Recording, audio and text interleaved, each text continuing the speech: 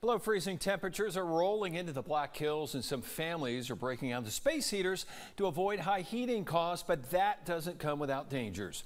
Kyle Clark has some tips on how you can prevent house fires this winter season.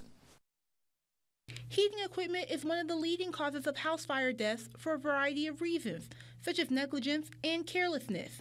But by following a few safety tips, you can prevent accidents from happening. According to the National Fire Protection Association, the safest way to prevent a home fire by heating equipment is to place the heating device at least 3 feet from anything that's combustible. Like drapes, blankets, items that are left on or around the floor if that's where it's being utilized, even items such as toys, things, kids playing around on the floor. And we want to make sure your kids and pets are safe as well. So we recommend a 3-foot radius around any kind of a space heater or portable heating device. Additionally, colder weather can cause people to increase the temperature on their thermostat, a move that could cause their bank accounts to take a hit. Black Hills Energy VP of Electric Operations, Mark Ayer, says that there are other ways to keep your home warm without breaking the bank.